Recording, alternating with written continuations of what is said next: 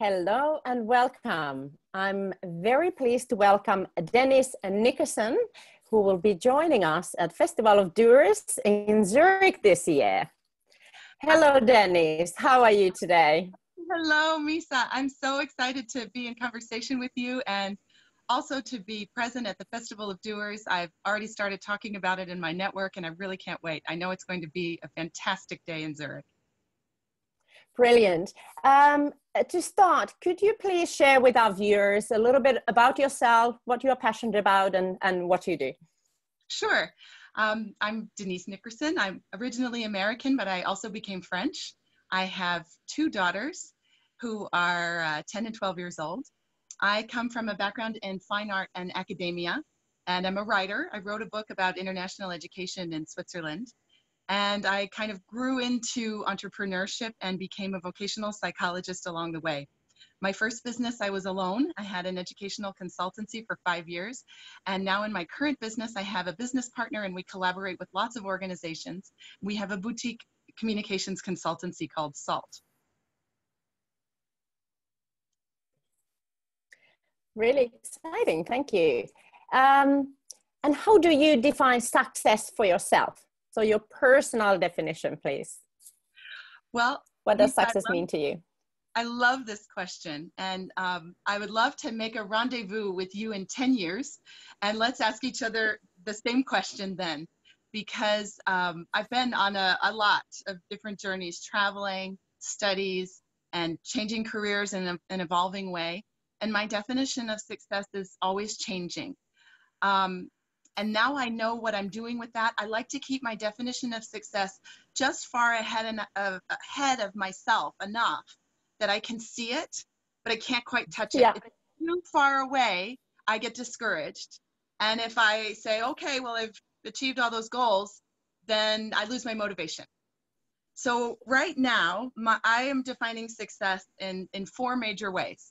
The first is being in flow of energy exchange, which means really that great flow state where you're working and creating, but there's enough energy exchange that you're working with others and getting results and doing things and making something happen, getting some kind of result along the way. The second is about lifelong learning for me, so that I'm always bringing others new learning, but that I'm also always learning myself because I get bored. So definitely energy exchange and flow, and then lifelong learning. And then I have a personal mission for contribution and impact. Is this serving others in some way? Is this doing good in some way? Those are my questions. Sometimes those questions lead, and that's caused a problem in my 4th area. So this is the 4th area for me is the most important. It's about sustainability. And so that means sustainability in all ways: financial, energetic, spiritual, intellectual, and most importantly, sustainable relationships.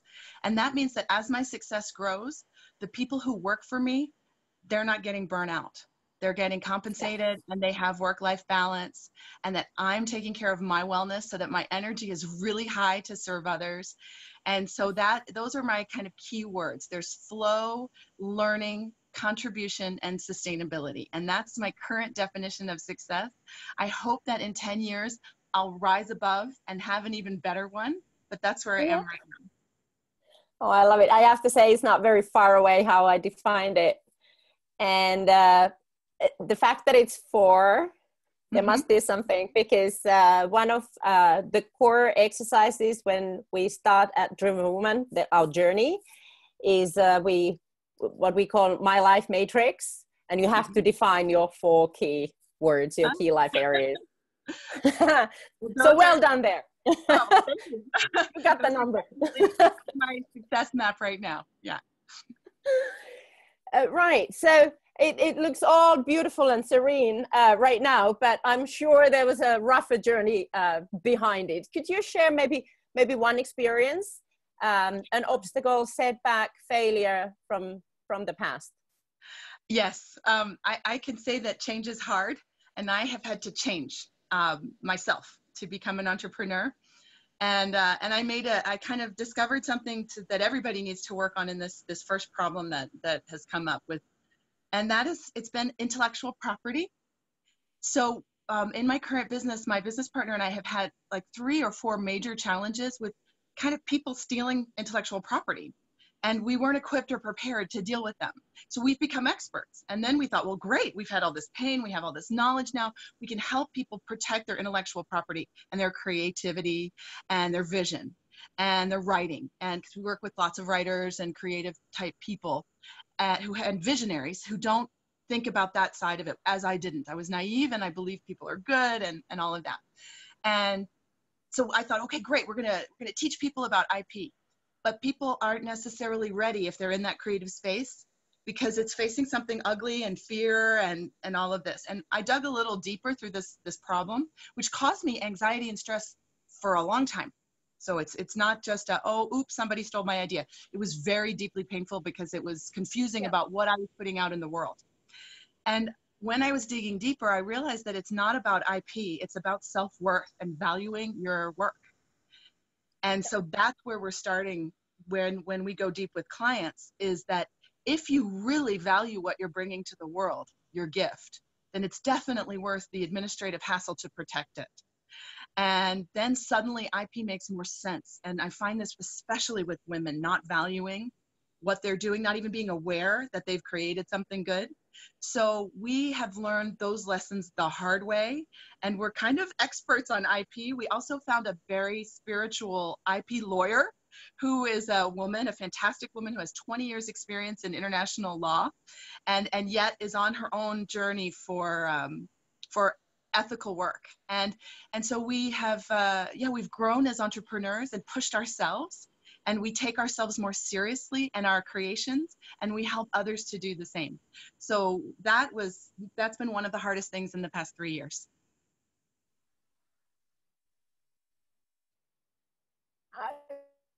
That is by far the best definition of IP I've ever heard. But you're so right. It so links to our self-worth, and yes. However, it's very, very hard for many women. And only the journey will build that confidence.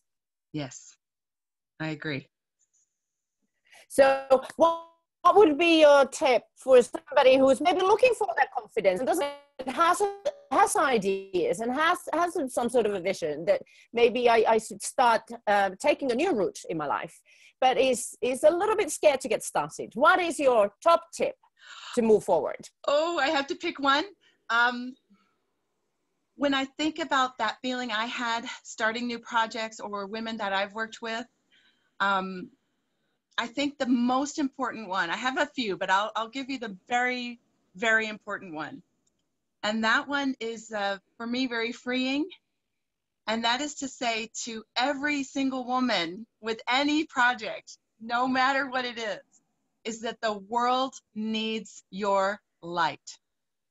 It's not about you. It's not about me. It's not about you, Miisa. It's not about anybody's personality or ego.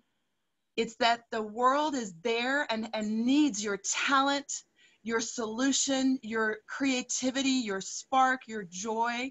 So if you can set down the fear and say, well, yeah, I'm afraid and I don't want to put myself out there and I don't want to take the risk, and say, well, but the world needs me. And so it's not about me. I can get up there before I'm ready. That has served me. And that is something that I try to spread that news. It's just the world needs your light, whatever this idea is. If it makes people smile, if it cures a disease, it needs to be there. We cannot, as women, let 50% of humankind's brain power, passion, and creativity sit at home in the dark. We've got to get out there and be a part of it, because women can heal the world. I really, really believe that. I know it in my heart, absolutely, to be true. And this is why we have Festival of Doers, because we will be celebrating all of those ideas, all of the passion, and getting over all of the obstacles and fears.